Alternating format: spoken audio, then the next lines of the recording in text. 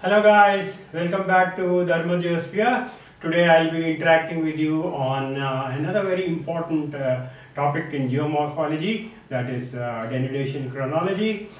Some students have found it quite difficult to get relevant content related to denudation chronology, though there is one textbook which covers partly some of the aspects related to denudation chronology along with the erosion surfaces. I've tried to bring in all the important points related to denudation chronology. I'll try to explain what is denudation and what is chronology and what are the principles of denudation chronology and what are the methods, various methods used in denudation chronology. So as far as chronology is concerned, in fact, whenever I take these offline classes, I tell my students first to remember the geological time scale.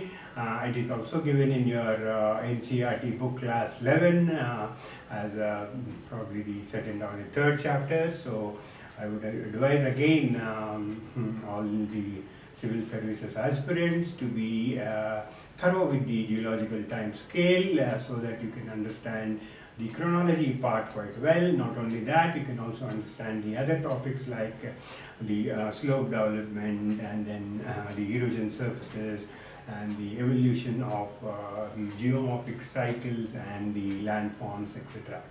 So I suggest the serious civil services students to study these 5 topics together, that is the geomorphic cycles and the evolution of landforms, slope development, denudation chronology, erosion surfaces and channel morphology.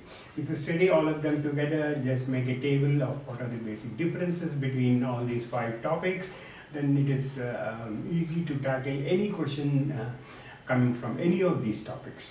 So geomorphology is all related, but then unfortunately students pick up selectively some of the topics and read, and then it can actually lead to confusion. So geomorphology itself is there is a very chronological evolution of landforms, as we have seen on the earlier, the Davison cycle, the early stage, maturity and the old age. That is nothing again but chronology. So I will interact with you on the various principles of denudation chronology, and then what are the various methods of denudation chronology. Here when you are writing the answers, it's better to always bring in examples, or just not examples but also case studies. Say case studies related to the denudation chronology of the peninsular India, the eastern coast and the western Ghat escarpment, and also you can use the case study of the denudation chronology in Pyrenean mountains. So just give one example of an international landscape or a landform and give one of the Indian. So that will bring in a very holistic and a rounded answer, and of course you top it up with some good diagrams and flow charts and all that to make the answer very impressive. So all those, whatever I am interacting with you is purely examination point of view. Sometimes students get carried away reading the case studies because they find it very interesting. So don't waste time on that, just be very focused. And then when you are going through these topics, that 5 topics which I have told, just sit back and think what are the possible questions that can come in this, and then try to, in at least, if not in writing, in the mind, try to formulate how best you can answer. So basically there are 5 principles and 5 methods. I have gone through various journals and whatever relevant material is there. I have put the whole thing, the essence of everything, and then divided into 5 principles and 5 methods. 5 principles, some 5 interrelated principles. One is that of the concept or the doctrine of uniformitarianism, and then the Davisian cycle of evolution of landforms, and third is palimpsest topography. In fact, there could be a short note or a small question, maybe 150 words type on palimpsest topography. And then the fourth important principle is the present is key to the past. Don't mix up between present is key to the past and uniformitarianism, though they are in a way related. And then the fifth principle is the cyclic nature of the Earth's history. Coming to the methods, one of the important methods is the erosion or planar surfaces. The other is river terraces. This is very interesting, very beautiful diagrams you can put in here. And then the magmatic events, and then wow deposits in lakes. This is another very important way of doing denudation chronology of different periods of how the landforms have evolved. And then you of course have another very important one is that evolution of drainage. How say drainage patterns can through denudation, through the evolution of the drainage can help in deducing the denudation chronology of that particular area. Say for example the drainage in peninsular India. So like that you should write these two case studies. I will be when I am showing you the slides I'll tell you, so you can just note down and deep dive and try to understand how denudation chronology in these two particular areas has evolved. One is the Pyrenees mountains and the other is the peninsular India, east coast of India. So guys, this is a very interesting topic. So try to understand the concept. Okay, I find that students who come back to me with confusion of having read Samendra Singh is because they just try to remember some sentences and see how they can write, but that is not right. Try to understand the concept, and then if you read a comparative study of slope development, river morphology, and then erosion surfaces and the cyclic nature of the evolution of landforms and the geomorphic cycles, they are all related, and then you can be able to write a very good answer if even a question comes in any one of these topics. Okay guys, now I'll show you some slides. Please do pay attention, and according to me, whatever I have done here in this part of the PPT should be more than sufficient for you to write a very good answer in denudation chronology. So don't unnecessarily waste time reading for more material. First try to grasp this and then understand, just remember a few important points, and that should be more than okay with you. Okay guys?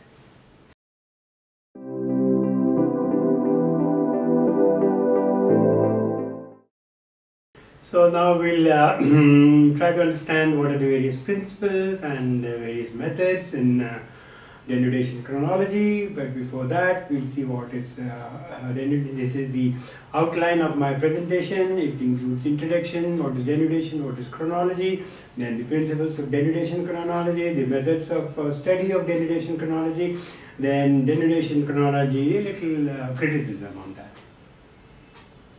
So what is denudation? I'm sure you would have all read during your prelims on the mains exams about what is denudation, but remember, what you have to remember here is it also includes mass wasting. Mass wasting does not actually involve any of these agents, but it is due to gravity that along the slope there is removal of the material.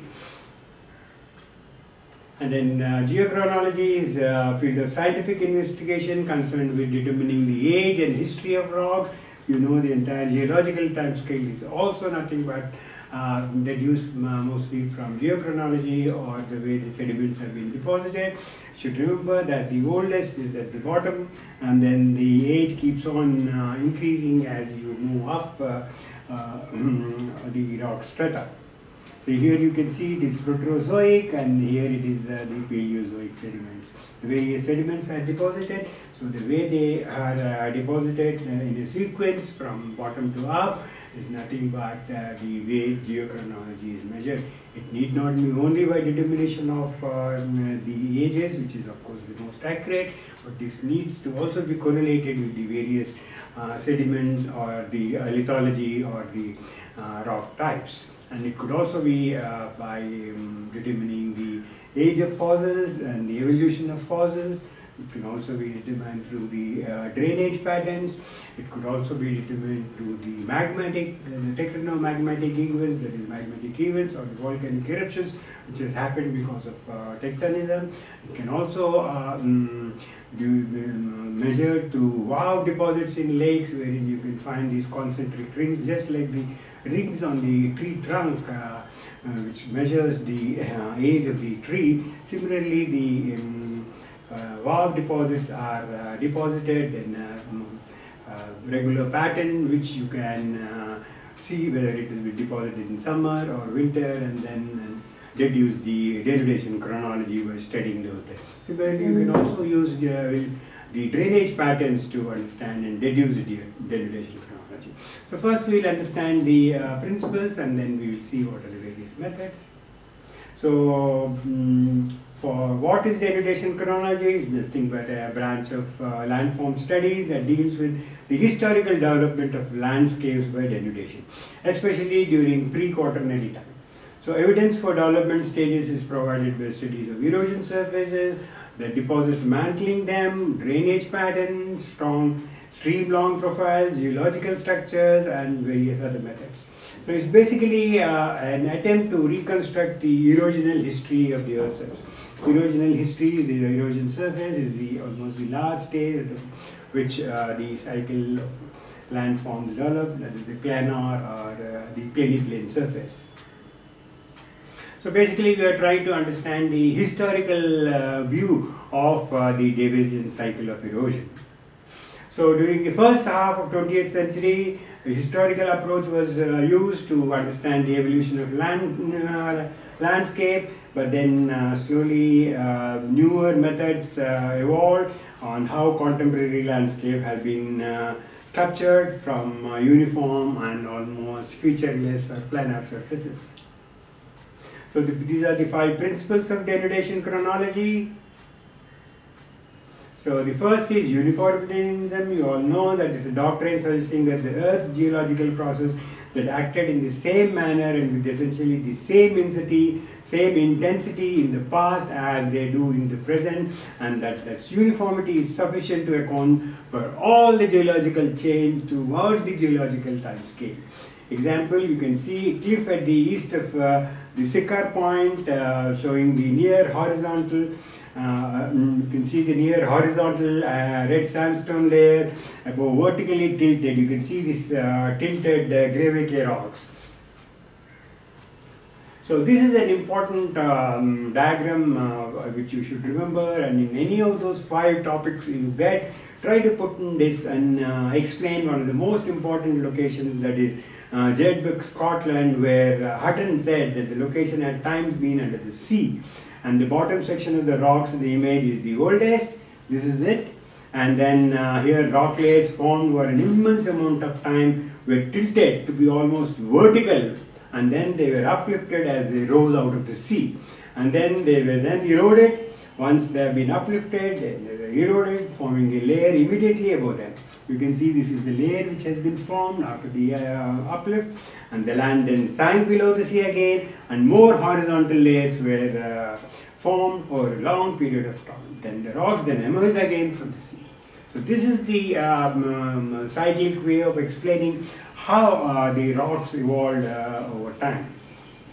So this uniformitarianism is also a concept that natural geological process which occur today occurred at approximately the same rate and intensity as that have been in the distant past. So you can also see an example of a flowing lava and then which lava slowly cools and it forms basalt, volcanic rock. The second principle is the deviation model of cycle of evolution of landforms. According to Davies, uplifted landmass undergoes sequential development. This you all know, and this is how the cycle of erosion happens. You have the youth stage, maturity stage, and the old stage, and again the old stage gets uplifted and then further gets eroded. The basic difference between Davis and the other geomorphic cycle is Davis believed that the erosion starts only after the upliftment ends, but it is not so. Upliftment and erosion and the transportation and deposition occur simultaneously in what later they are said as polycyclic landforms. So this is the graphical model. You can see the youth, maturity and old age. Then this is an important concept, and try to please understand this. Palimpsest topography. Palimpsest is again scrapped again, and it used it was earlier this word was used by historians to refer to manuscripts which are erased and written over the top repeatedly. So in geomorphology, palimpsest is a feature composed of superimposed structures created at different times, and modifying the previous features, destroying old features, and reproduces new reliefs on older surfaces, just like this. So this is the illustration you can draw when you are talking about the palimpsest, these of different ages. You can show like this: landscape element, geological, geographical, and human. So here is another example of a buried tree in Joggins Formation, Nova Scotia, where the trunks of tree ferns are buried in their upright growth.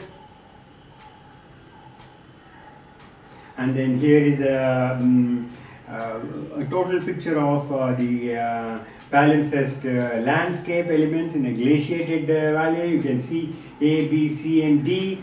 A is pre-quaternary river valleys cut into Holocene volcanic bedrock. B is glaciated valley walls incised during late Wisconsin. And then C is vegetated mid-channel gravel bar, and then D is the present day braided stream. Again, this is nothing but channel morphology. Fourth is the present is key to the past. Yes, one example is, you all know that coal is mostly the remains of fossil plant material buried in swamps. It's so much of little oxygen that even bacteria can't survive to feed it. So this implies that climate at the time was very warm and wet. So this is how you deduce that during that time this is what it is, and this is how chronologically the coal beds evolved. So it took 20 million years for the low-lying wetland forests and peat bogs of the late Carboniferous times to build up one of the world's largest coal supplies. So it's taken humans only 200 years to burn up most of them. So this is an example of the sedimentary sequence formed on several different occasions during several different times. You can see the ancient lava flow and the recent lava flow and the sedimentary strata and the dike intruding it. So the dike which is intruding is the latest or the younger one, and the sediments which are lying below, that is, this is the ancient one, these are the oldest, and this is the youngest.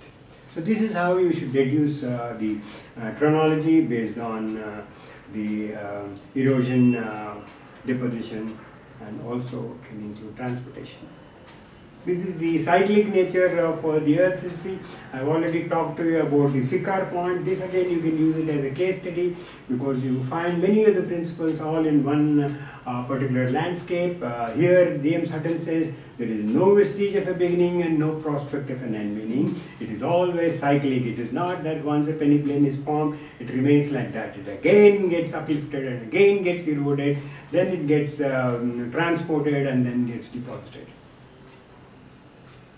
The cyclic concept was postulated by James Hutton when he propounded the concept of cyclic nature of the Earth's history and the dictum of the no vestige of a beginning, no prospect of an end, and also the present is key to the past. So this is the basic cycle of erosion. From the heat inside the earth, it gets converted into a rock, and then the rock gets heated further and it gets uplifted. Once it is uplifted, it is eroded, and then it is transported to sea, and then again it gets deposited in layers in the sea, and then again it gets uplifted. So this is the Hutton's cycle of erosion, and this is what you should draw.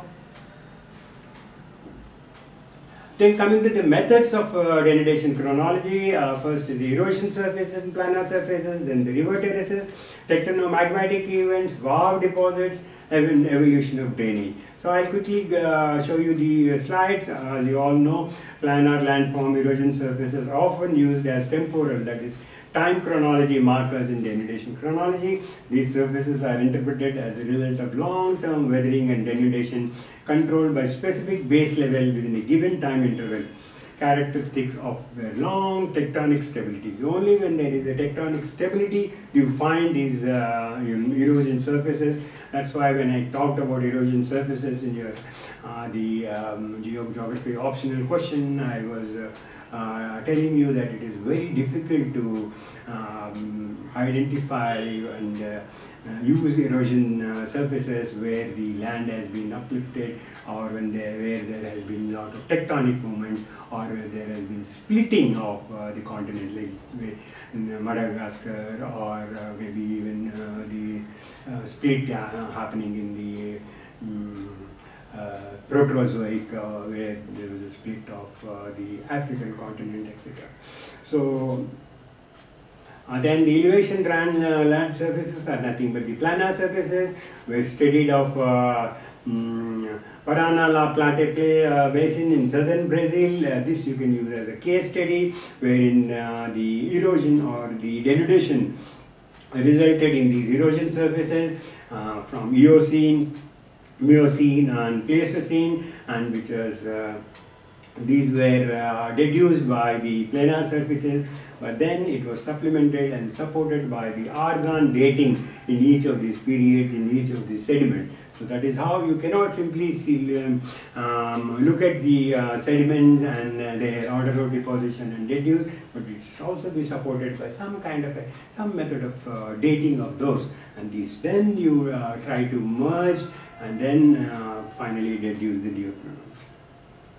So this is the radar topography mission. Nowadays it's very easy by this radar topography mission, DEM based mapping of the erosion surfaces. Through this you can identify through the various colors how are the erosion surface or the denudation. So this is how you can entirely deduce the denudation chronology. And similarly, in the East Pyrenean mountains, the provenance stratigraphy was of erosion surfaces we used to relate, systematically link the erosion surfaces to geological archives of the landscape. So this is the example of the case study, the inversion of East Pyrenean tectonics. This is the based on the sedimentary basin analysis. This is a paper, a benchmark paper in 2008 related to the denudation chronology in the East Pyrenean erosion surfaces. So this you can use as an example or also as a case study in both the erosion surfaces as well as in the denudation chronology. And then the river terraces, these are very important because they are formed in many ways and in several environmental setups. Chronology of abandoned river terraces has been studied in many places and using variety of denudation chronology techniques. So this is the Blue Moon Valley, Jade Dragon Snow Mountain, very beautiful Zhejiang in China, where the denudation chronology has been deduced by these river terraces. So a river terrace is basically formed when vertical erosion occurs in a floodplain that was previously being formed. The river then cuts downwards and abandons the old floodplain, and then the river starts to erode down to a new level, again creating another surface, as you can see at the river terraces. Then the new floodplain is created. The older the terrace, the higher it is, and the younger the terrace, the lower it is. You can see, in fact, the whole London city is actually built on the river terrace of the river Thames. So similarly, denudation chronology in bush uncas in southeastern Australia, New South Wales was also deduced from river terraces levels, wherein they correlated the existence of major sub-horizontal cave level indicators and then showed evidence of still stand and in the form of fluvial and marine terraces, thus correlating the cave levels with the terraces. This is another very important case study of how denudation chronology was deduced from this Dushan karst. So this is the Australian Dushan karst, and this is how the denudation chronology of this entire area was deduced. Then the third is the tectonomagmatic events.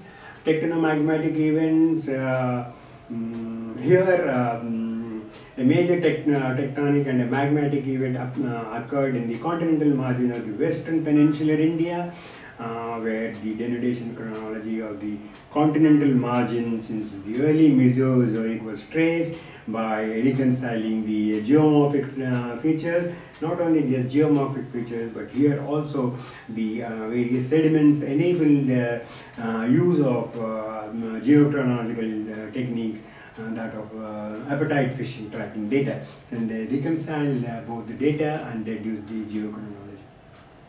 So it was shown that in peninsular India, as is common in other rifted margins, the morphology is characterized by a low-lying coastal plateau separated from an elevated inland plateau by an erosionally controlled escarpment of the Western Ghats. You know how steep that escarpment is. Maybe you have seen that in some of the movies. You may have seen in the English movie Mission Impossible. You can see that huge escarpment from where he dies. That is Western Ghats is another outstanding example of an escarpment.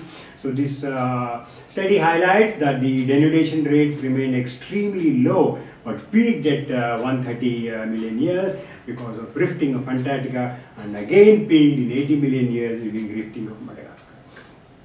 So you should understand and relate rifting with higher rates of denudation, because once there is an uplift after the rifting, you have a surface which is ready to get weathered, eroded, and then finally get transported.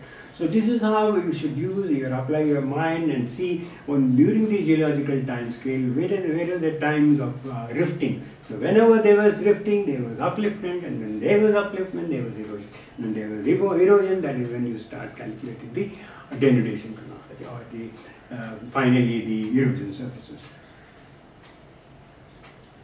So this is the rifting movement which causes the buoyant magma below to rise and fill the spaces at the lower pressure, and that is how because of the magma the land gets uplifted and then it is ready to get eroded. Another important method of deducing denudation chronology is the WAV deposits in lakes. WAV is nothing but a full circle, and it is a sedimentological equivalent of the rings you find on the trees. And similarly, you can see the various WAV deposit or the WAV sequence laid one over the other. It's kind of an annual layer of sediment that forms in distinct layers, and a single deposit can be occurring in winter and one in summer. So this is how you can see the deposits based on this. You can use this tool to determine the precise temporal changes almost down to each season. This is useful in particular to address questions like climate change, pollution, etc. And then this is the WAV sediments inside the lake. You can see how well they are deposited. And then there is also a similar method called the lichenometry. This is like how the WAVs are deposited, lichens are also deposited. So you can measure the size of the items of these lichens and then plot with the unknown aged objects, and you can deduce the denudation chronology based on the occurrence of these lichens. The evolution of drainage is very important because it is the drainage is created by the stream erosion, and the entire denudation history is recorded in a drainage pattern because of the underlying rock structure and the kind of erosion that takes place. And based on the agent of erosion, the denudation history of continental margin of western peninsular India was deduced. because the Western Ghats escarpment formed the main drainage divide of the peninsular drainage, and the evolution of drainage patterns was deduced, and through that the denudation chronology of the area. Then another place in Deccan Plateau and also the Palghat Gap.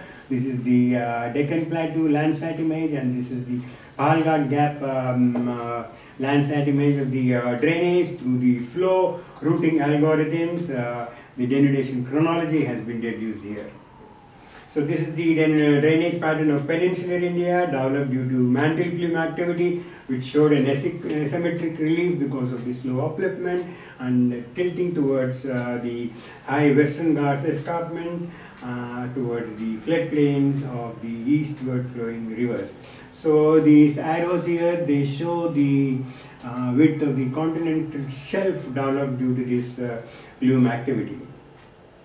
So denudation chronology has its own drawbacks. Anything related to the study of landforms is speculative because you need to bring in all the elements together, but the Daviesian geomorphic model was essentially qualitative and is actually very difficult to test on scientific rigor. And there's two main issues related to the speculative nature of this denudation chronology are related. First is that the geological evidence needed to date the surface is often missing. You cannot date every surface unless they have zircon, monazite or apatite, suitable minerals which can be dated. So many of these landforms have rocks which may not have this datable materials. In that case, it becomes very difficult. You may have in a sequence of 5, there may be 2 sediments or rock layers which may have the dating material, but the others don't have. Normally, the geomorphologists try to deduce or speculate and try to extrapolate based on the available dates, but that is not always accurate. And that is the drawback, one of the drawbacks of denudation chronology. The other is the old surfaces are commonly modified by subsequent wasting, and their original form and height cannot be easily interpreted. As a result, for the same landform, you can have multiple modes of origin based on a single surface because they are dated differently, because either you do not have the prospective dating material, or it could have been an inversion of topography, or it could have been subsidence or uplift due to tectonic movements. So these are the drawbacks, that also you please remember when you are writing the answer. So try to read denudation chronology along with the slope development, channel morphology, and also the erosion surfaces. I'll cover the other 2 topics very soon. So you will have a broad picture of all the 5 topics, then just make one chart and then put down the important or distinct points in each of these, and then try to remember. But if you get a question in any one of them, try to use the case studies or examples of the others, because they are all related. As you keep reading through this, I'm sure you will understand how to use these examples and diagrams to effectively write your answers. So that is all, guys, as far as denudation chronology is concerned. I'm sure whatever I have given here as a first cut should be more than sufficient for you, at least at this stage, and then we will move on forward, try to grasp and understand whatever I have given here, and then we will try to move forward, and we will catch up soon with the other topics. So all the best, stay safe, stay healthy, stay focused, and we'll catch up soon. Bye.